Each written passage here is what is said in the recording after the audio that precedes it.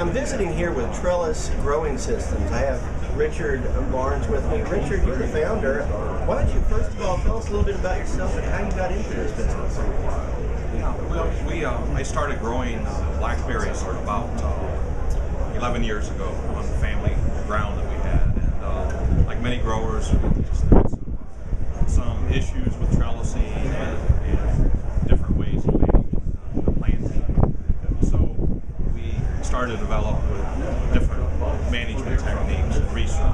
Our research put us in contact with the USDA, research scientists that have been working on a rotating trellis for blackberries. So in working with them, we came in contact with them about 5 years ago. Started working with them a little bit. They encouraged us to apply for a grant. Applied for the grant, which we won, and that's really what kicked the business off. We incorporated in June of 2007, and the first few years of our company, we were basically researching. We were developing product. We developed several products, and about 2 years ago, we started commercialization of the rotating cross-arm trellising, the RCA system for blackberries, as well as a system for red raspberries. Well, you're here at the Farm Progress Show. This is a very big Midwest farm show. We've got a lot of focus on traditional row crop, corn, soybeans. So growing blackberries is kind of a unique element to throw into this mix. What kind of feedback have you got, first of all, from the farmers that are here about the ideas of maybe converting some of their land a piece into a commercial operation? Well, the feedback's been overwhelming, and obviously we stand out because of what you said. We are so different. Majority of the exhibitors at this show are focused on row crops. Many growers are looking for alternative crops. They're looking for ways to generate more income, to sort of get them a little less dependent on the row crop systems that they're working with right now. So we're not looking to displace that by any means, but we are looking to help fill some needs that these people and some people just want to head more in a sustainable direction. Well, tell us a little bit about your system. What makes your system especially adaptable to the conditions that we would find in the Midwest, for example? Yeah, and with our system, the rotating cross-arm system, we can rotate the canes down to near the ground in the winter. And that really is the big advantage here in the Midwest. With the variety of blackberries available to grow, they are not winter hardy enough to make it through the hard Midwest winters without cane dieback, sometimes even plant death.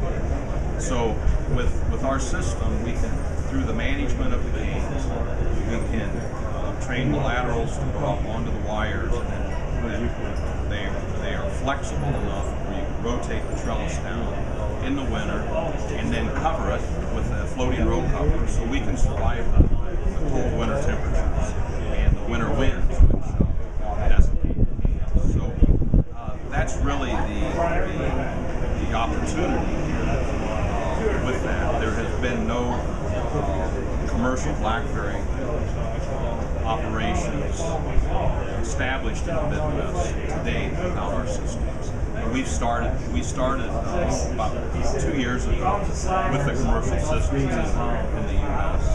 and we are doing very well at it. We're going to put in nearly 80 acres.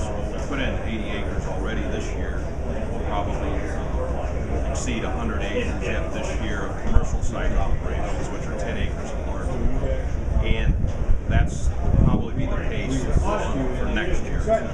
We're not going to go out and sell thousands of acres in these systems. We want to control the size. We're trying to develop specific areas that can service the markets better, and we're looking at staying right around that level. So, we talked to some of these growers here that are maybe doing 5,000 acres of corn. We're not looking at putting in 5,000 acres of trellis growing systems, huh? No. That would be kind of good for you and your partner company, Bedford.